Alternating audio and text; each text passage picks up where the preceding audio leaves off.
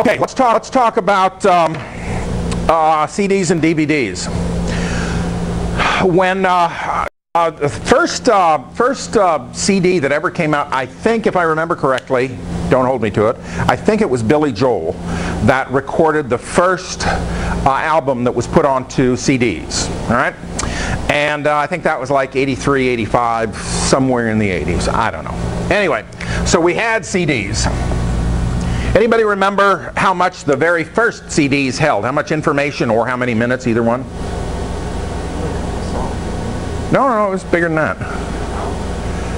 Close. Anybody got exact numbers for me? No? That's all right. Oh, somebody had a good number. It was 650 megabytes or 74 minutes.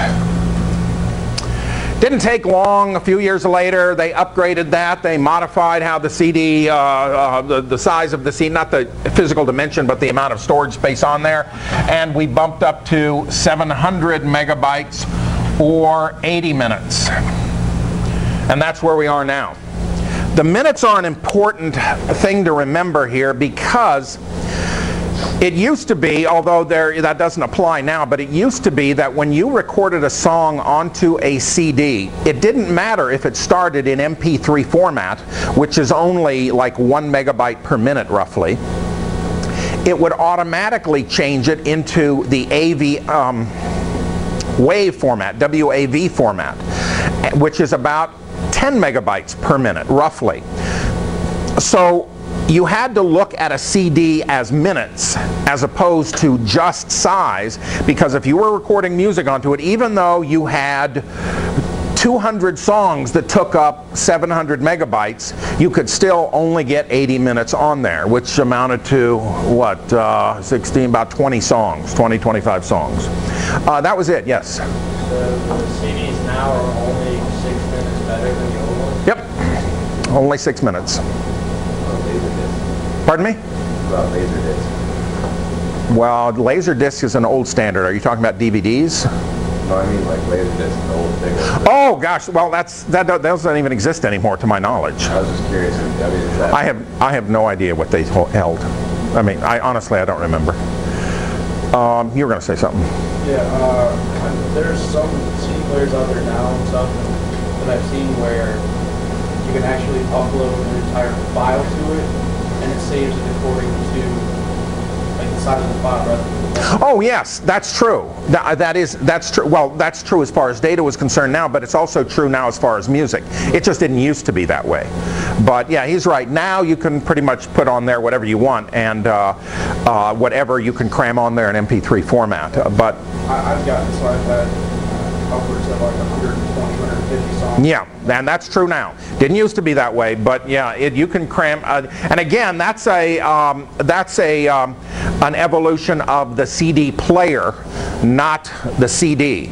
Remember, it used to be that CD players would only play the one format it knew, the WAV file. It would record and that it would play only that specific type of file. So when you had songs on there that were MP3, it wouldn't know what to do with them. Now our CD players will play any music format you can throw in there, or any standard one. Okay. All right, so we had CDs. What was our next step in CDs? Now, sticking to CDs. Yes. Yeah. We could now start recording CDs. So remember, we have two things to consider. We have the players, and we have the discs. The players would be referred to as CD-RW, read and write, but strangely enough, the discs were referred to as CDRs, okay? Which means they started off blank and you could record onto them. So you would go out and buy your CDs and it would say CDR on there and you could record onto it. Okay. Then, of course, that changed over time and we went to CD-R/W. Interestingly enough, when we're talking about the disc, that means you can both read, you can read and rewrite. You can write onto it and then rewrite onto it. Okay? And of course, the players had to be able to write onto a rewritable disk. Did you follow that? They couldn't just be able to be writers, they had to be writers that could write onto a rewritable disk. Whew. That's a tongue twister. All right, so that was our next evolution. Now we get into DVDs. All right, so DVDs came out, and we had something similar. We had the DVD players, and we got our movies on DVD. Then, of course, in time, we had blank DVDs, and we had two different formats out there: DVD minus R and DVD plus R.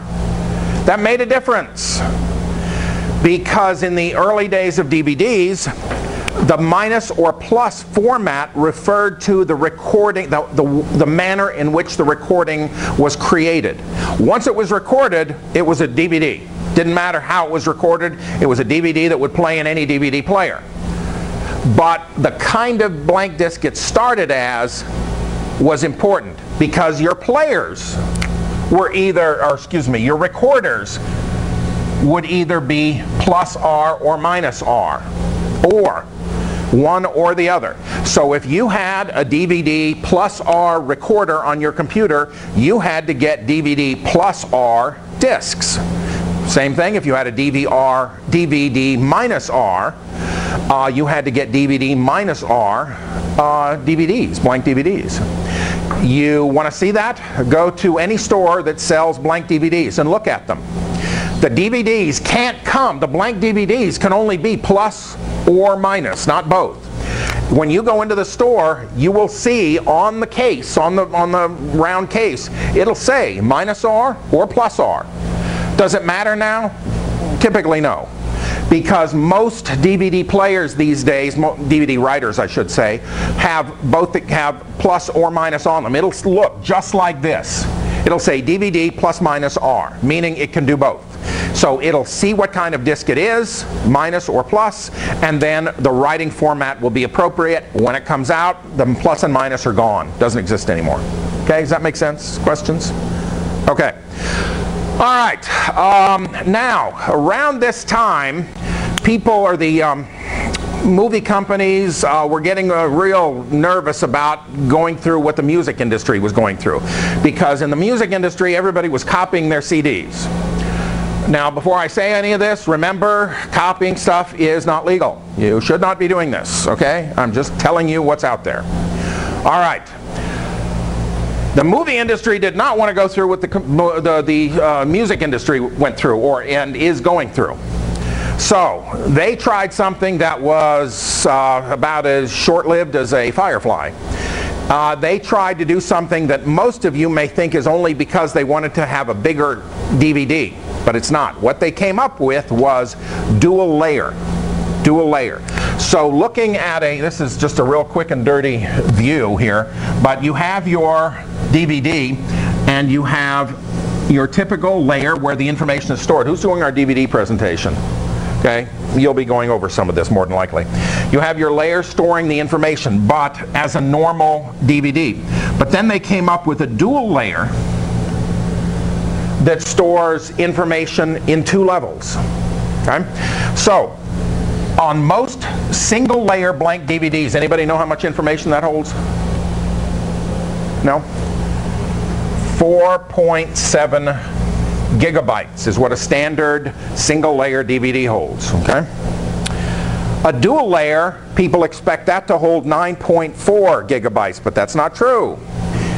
A dual layer only holds 8.5 gigabytes. Why is that? Because when the laser goes through and reads the bottom layer, it needs to be able to have enough free space through the top layer in order to read the bottom layer, so it can't be completely full. So they've got it all worked out in one way or another where there's enough free space up here to get through the top one to read the bottom one, and that's why it's not completely double this. It's a little less than double. Okay? But the dual layer was created to stop copying as a copy protection feature. Well, that lasted about 3.5 minutes. It didn't take long before people were able to break that, because the idea was you could read that, but you couldn't copy it. Wrong. So what the end result was is we got more space on DVDs, and as the legacy of what they tried to do with copy protection. But so now we have dual layer out there. When you go get a DVD rented at a store, most of them, virtually all of them, are dual layer, and they can hold up to 8.5 megabytes. That's just the industry standard now. They put their movies on dual layers. Not that it works for copy protection, but it allows them more space to put their movies on. It does make it a little harder to copy, because if you do want to copy the movie, remember you have to shrink the movie down in order to fit it on a single layer. Yes, you can go out and buy dual layer blank discs, but they cost a lot more, like what, 4 or 5 times the amount of a single layer. So if you do want to copy, I'm not trying to tell you how to break the law, I'm just telling you the technicalities of it all, that if you want to copy a disc that comes to you on dual layer, you have to actually go through a shrink procedure in order to fit it on the lower cost single layer DVDs. Okay? I've also heard about quad layer out there or something. Yes? Well, like, say you own a movie and you want to put it on your computer without like the disc, can you save from it to your computer? Technically yes, legally no. I have to put all that in. Technically yes, you can do that. Legally, no. Okay? All right. So we've got this dual layer. We also have something out there called